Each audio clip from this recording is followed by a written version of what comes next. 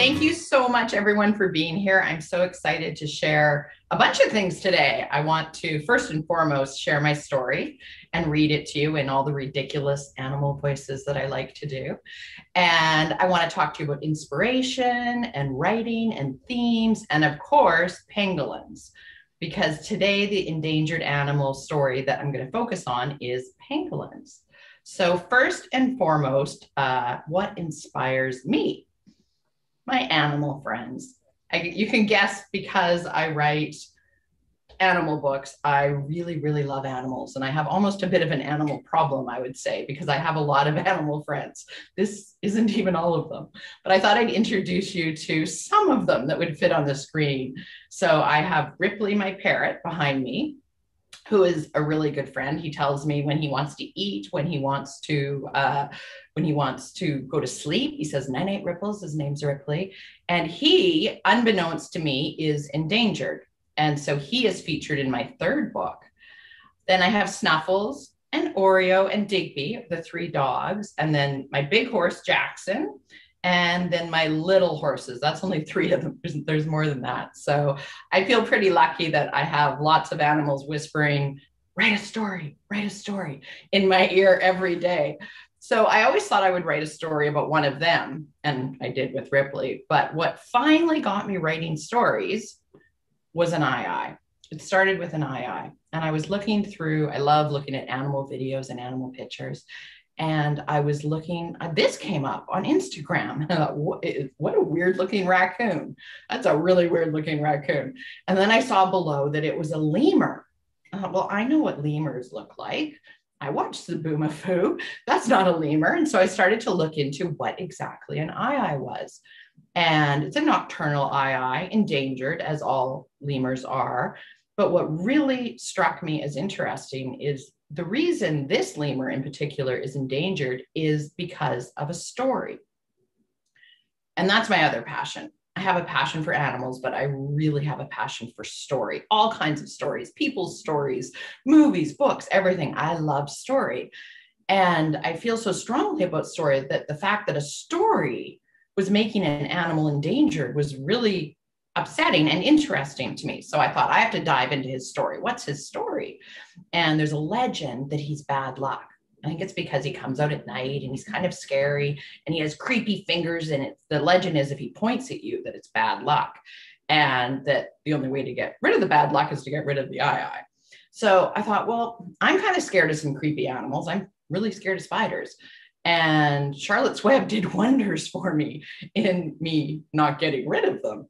So I thought, I think this ii needs a story so people think he's good luck. So I set about writing ii gets, where did I go? ii gets lucky. So I wrote a story kind of about his legend and about maybe what he could do about it, and laws, and I had such a good time writing that. And I thought, okay, I'm going to put it out there, and all the money from it is going to go to help ii's. So I did that, and it was great. And it was one of my favorite things I ever wrote. And then I thought, I wonder, are there other animals? Oh, and the other big thing was that he was endangered, and I didn't even know he existed. I thought, how terrible that an animal might cease to exist, and I didn't even know it existed. So then I thought, I wonder if there's other animals on the endangered list that I've never heard of. So I started looking into it. And the next one I came up with was, sorry, I seem to have done something strange here where things are popping up and blocking my ability to move the slides. There we go. So the next one was a pangolin. I saw a picture of a pangolin, and I thought, surely that's an extinct animal, that or something from a film. It looks like a visual effect animal. That can't be a real animal from right now. And sure enough, it was a real animal right now and endangered. And so I thought, okay, there's my second book. I have to write another book. This is becoming a series. And so then I wrote Adventures of a Pangopup, because a Pangopup is a baby pangolin. And that's the one I'm going to share with you today. But as I was finishing that up, I actually went on a trip to the London Zoo, because I thought I want to meet all the animals I'm writing about. And I knew there was an ii at the London Zoo. It was a rainy day, and I ducked into a hut, couldn't find the ii. He wouldn't come out because it was dark, or it was dark in there, so I couldn't see. And then I ducked in, and I came face to face with this. Like, what the heck is this thing with zebra pants? And I have horses, so I like, it kind of reminds me of a horse, and a bit of a giraffe, and a zebra, of course. And so I spent a long time in this fairly close enclosure with just me and this thing. And then I thought, well, I better read about who I'm making friends with. So I looked down and I read the sign. It's like, it's an Okapi. And guess what? Endangered. So I was like, okay, well, now I have to write a third book. So I set about writing Okapi Loves His Zebra Pants. And by this point, I realized I have such a passion for the animals, the stories, and each book raises money for the animal it's about. And the story times, I absolutely love coming to classrooms and through Zoom this way and talking to everyone about it. So it's a whole series now. And at the end, I will share with you what book is coming up that nobody knows about yet. So there's the 3 books that we have out now. But now I'm going to read Adventures of a Pangopup. There was a little pangolin whose name was Pangopup. He rode upon his mother's tail and dreamt of growing up. He practiced all the pango ways to keep so safe and sound. Yet mother wouldn't let him leave their burrow in the ground. She said, "There's danger everywhere." She said, "You are too small." This made him rather angry, so he whacked their burrow wall. She sighed. "This shows me that I'm right to keep you safe inside. Now please be calm and let me teach you how to duck and hide." Well, he thought that he was old enough and planned to sneak away. He'd learned his lessons extra well and now deserved to play. He waited for her snoring sounds to know she was asleep, then slipped away, that naughty pup, and didn't make a peep. He crept outside and was surprised. The sun, it shone so bright. See, pangolins, they sleep all day and venture out at night. Because it took him by surprise, he curled up in a ball until he felt a little tap and someone softly call, "Oh, Pangopup, don't be afraid. You're safe and sound with me. Uncurl yourself. We'll have some fun. There's much for you to see." There was a pause and then a puff. His best defense slipped out. A noxious smell from his behind that made the creature shout, "Why would you do that, Pangopup? Don't waste your stink on me. It's good to scare your enemies, but I'm your friend, you see." When Pango peered out from his curl, he spied a tiny deer who smiled at him with so much warmth that Pango lost his fear. "My friends all call me Dick Dick Deer," he heard the creature say. "I have not seen you here before. Let's have some fun today." So Pango rolled onto his feet and beamed at his new friend. "I'd love to play with you outside. This day can never end." They walked and talked and had some snacks. They even had a swim. And Pango met so many friends who smiled and welcomed him. "My mother was completely wrong. She said I was too small. This land's as safe as it could be. No danger here at all." Well, Dick Dick smiled and cocked his head. "That's not exactly right.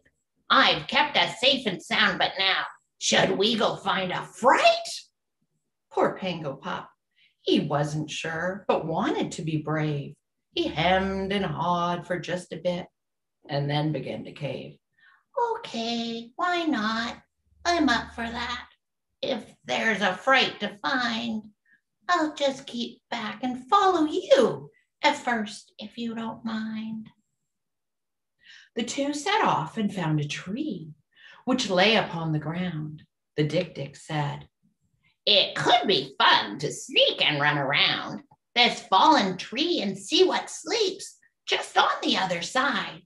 If it's a friend, we'll play with them, but if it's not, we'll hide."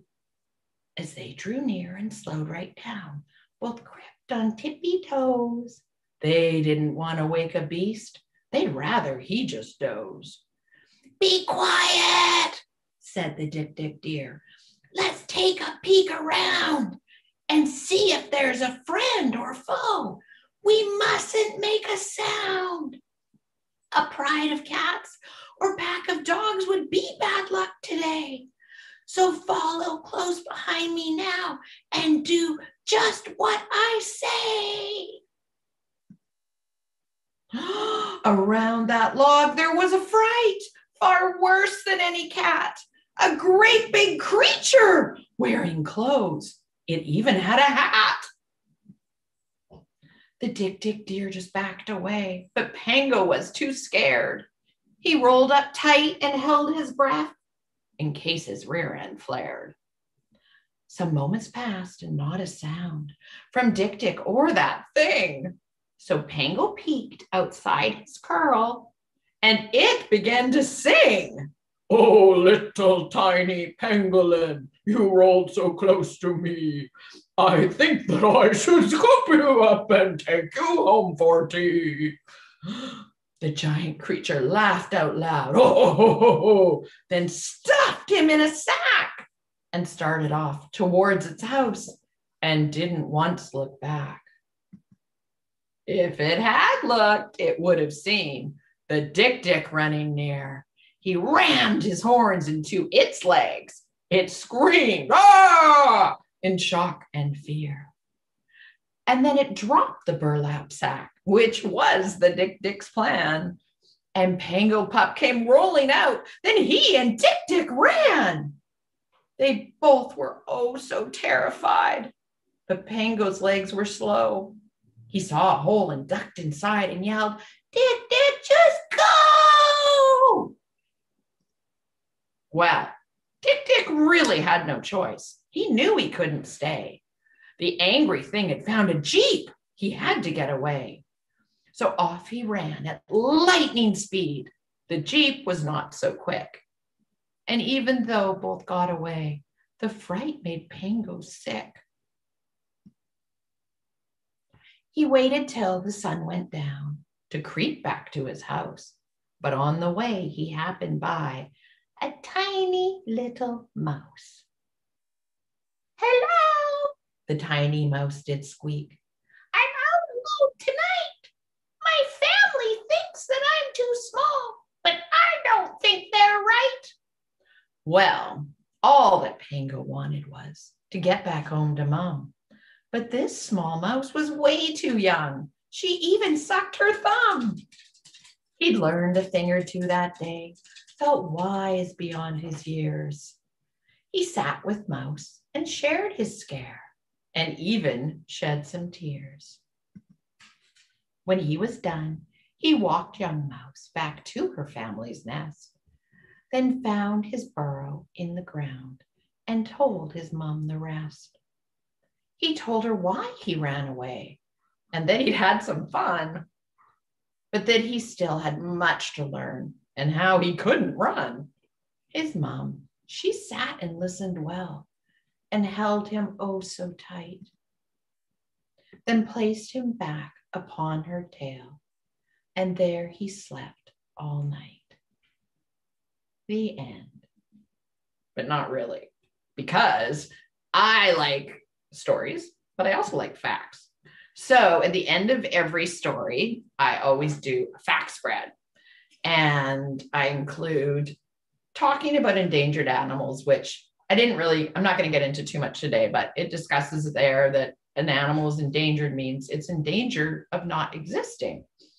And then I have some facts about the animals, but I really like reading things that are fiction, but they also have facts in there.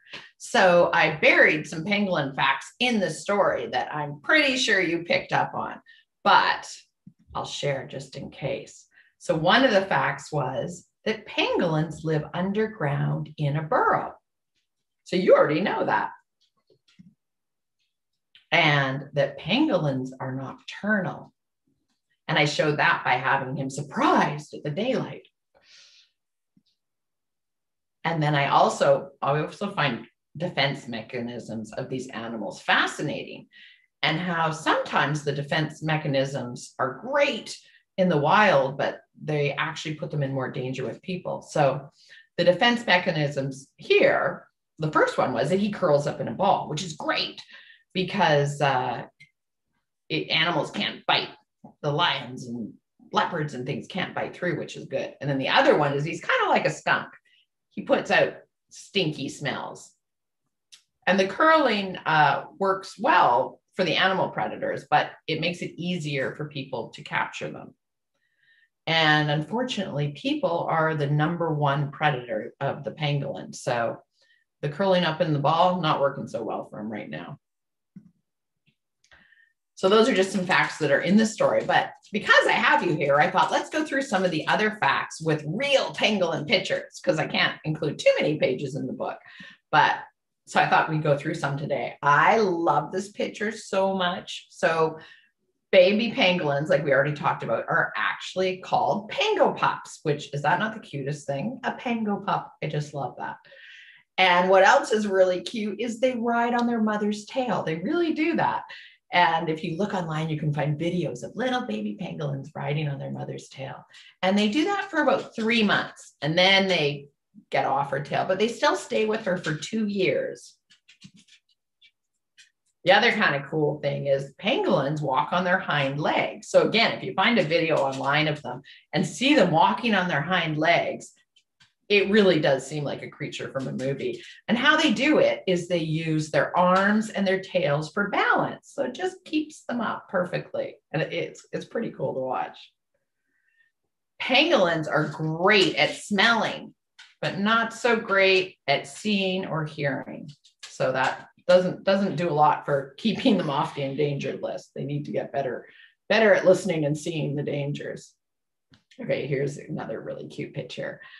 And I found it really fascinating. Pangolins don't have any teeth, not even when they're just little babies like this, but even as they grow up, they don't have any teeth. So how do they chew their food? They swallow stones. So the stones go in their bellies, and then when they eat their ants and everything, the stones grind up the ants. So they sort of have stone teeth in their bellies. Okay, I got to get out of the way for this one because this one's pretty funny. Pangolin tongues are sticky, but sometimes they're longer than the pangolin's body. I don't know about you, but I wouldn't want a tongue that long. Pangolins contract their eyes and nose to keep ants out while they eat. So they can stick their head right in the burrow and use their sticky tongue to get all sorts of ants. Pangolins are covered in scales that are made out of keratin. And so this is what's pretty interesting is it's the same material as your fingernails. And the crazy thing is the reason they are endangered is because people want them for their scales because they think that that's medicine. But I don't know. I don't think my fingernails would make very good medicine. There are 8 different species of pangolins. There's 4 in Asia and 4 in Africa. So my story is about one in Africa because the first 3 books in my series are African animals, but my next 3 are Asian animals, but I'll share that with you. And music, I love music. So my daughter did A is for I sing-along song. So we have that up online too. And I have to say Ripley, my parrot, really, really, really loves it. So you might want to check that out. We also have activities on our website and we update those by the season. So we had a New Year's one and we do Valentine's ones. So, and they're all free to download and it's endangered. I see my slide isn't showing properly, but it's endangered and misunderstood.com. And we're always updating the activities because it's fun. We like doing them. So, and any ideas anybody has for activities, we'd love to hear. So now on to the writing part. I already told you that I love story, huge passion of mine. And I used to think that I loved writing because I loved characters. I do really love doing characters, but I've since thought about it. And I think that my favorite thing about writing stories is writing with themes. So I just wanted to talk to you about a few of the themes here, because a lot of people think you just write with one theme. And I don't. I like to layer the themes in. And so before I start a story, I think about the animals. And I also think about the people that might be reading the books and what themes go with the animals, but also might be helpful in the lives of the people that are enjoying the stories. So one theme that I'm sure you picked up on is friendship and peer pressure. So I wanted to write a story where he makes a friend. And I find that a lot of stories that I read, peer pressure is bad. Peer pressure is bad, but peer pressure comes from a very obvious negative place, like do this or else. So, but I found and continue to find that a lot of times peer pressure comes when you're having fun.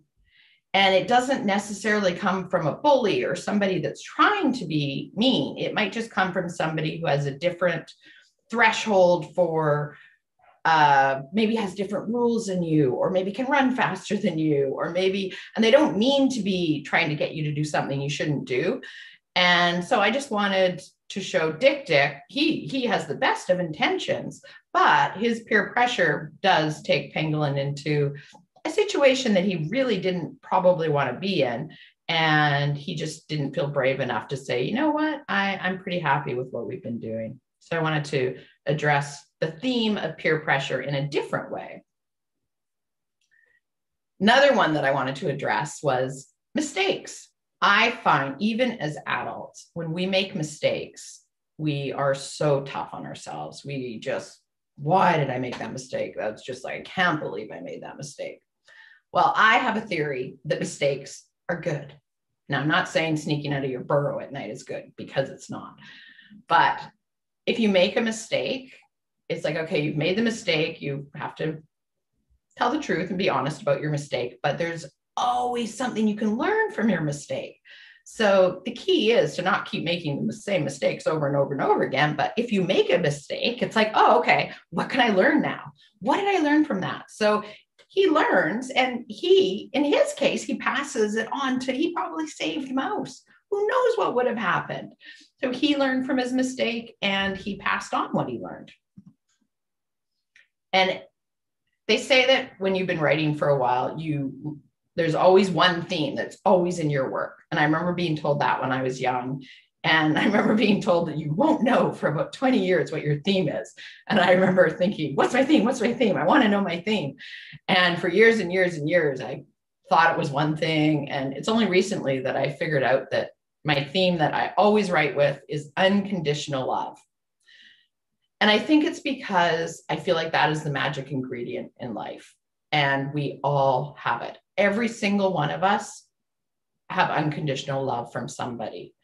And no matter what's going on, or no matter how things seem, that unconditional love is the magic ingredient that does make everything, anything okay.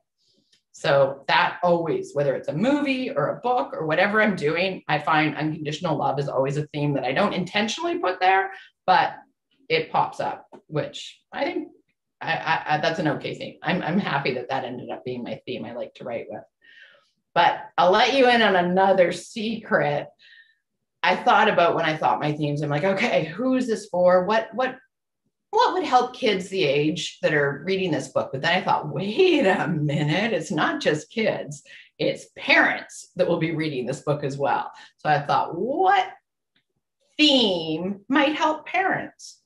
So when Mama Pangolin listens to the mistake that the little Pangopup made, she just listens, and then she just comforts him, and she shows him love, and she doesn't get too mad at him that he made a mistake. So that's my theme for parents is just listen to your kids and let them tell you about the mistake they made, and let them know it's okay to make mistakes and just learn from it.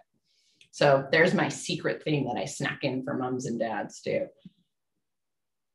So those are all the African creatures. Ivan just made this for us for a background for our website. So I just wanted to share that because I think it's pretty cool them all being friends together, all the African animals. And, uh-oh, I snuck ahead. I said I'd tell you the secret book that nobody knows that's being illustrated right now. So, and it came from a story time like this.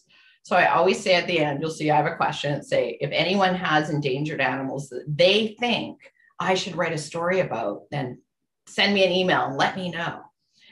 And someone, there was I think she was in grade 3, a girl sent me an email and said, you need to write about a tarsier.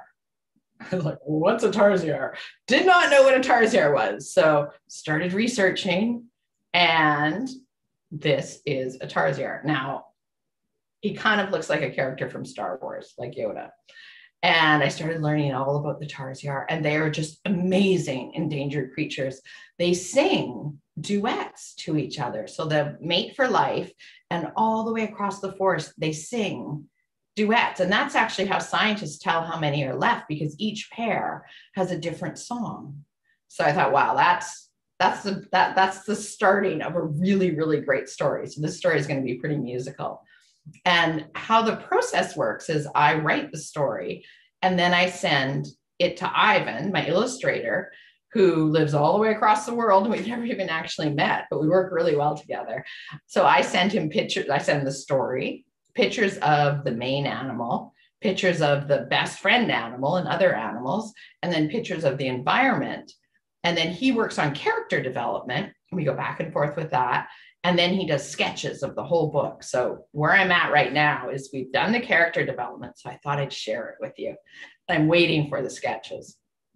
But here are the other animals so there's a hornbill.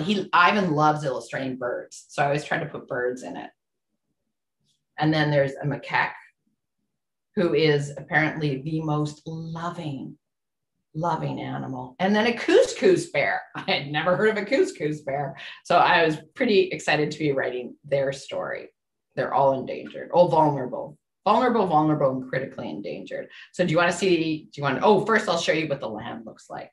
So these are the colors. It's fun. I always try to do different times of day and different environments so that the books are visually beautiful.